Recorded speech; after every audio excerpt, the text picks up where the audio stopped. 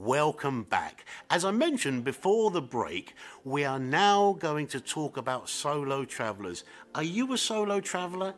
Debbie, what is it about flowers? Business is booming, isn't it? Yeah, it's lovely at the moment, blooming. Yeah, excuse the pun, yeah.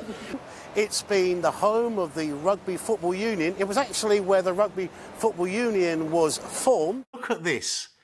It's the self-stirring mug.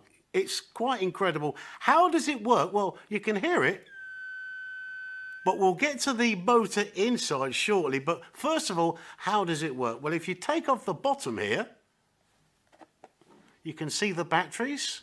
There they are. Helena from Sweden. My name is Tony, and I would like to give you a bunch of flowers, a bunch of roses. Thank you very much. Are they making you happy? Yes, very, very. Thank you very much. Do you like buskers? I have no idea what it is.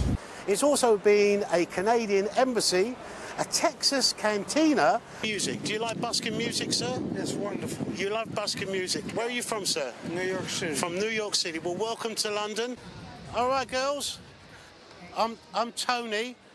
I do an A to Z of gags and impressions, which in short means if you're a solo traveller, you will be able to enjoy a solo cabin on a ship with a balcony. X has got to be X Factor.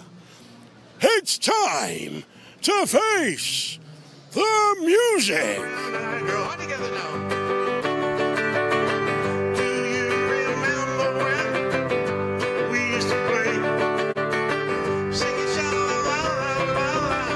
Competition time with Derek and Adina.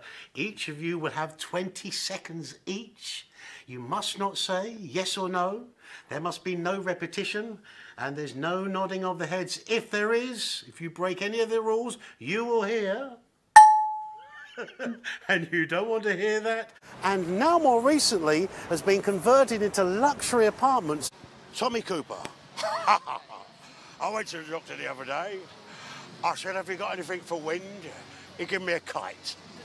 And they start at £4.7 million to an eye-watering £25 million for a penthouse. And that is smooth sailing.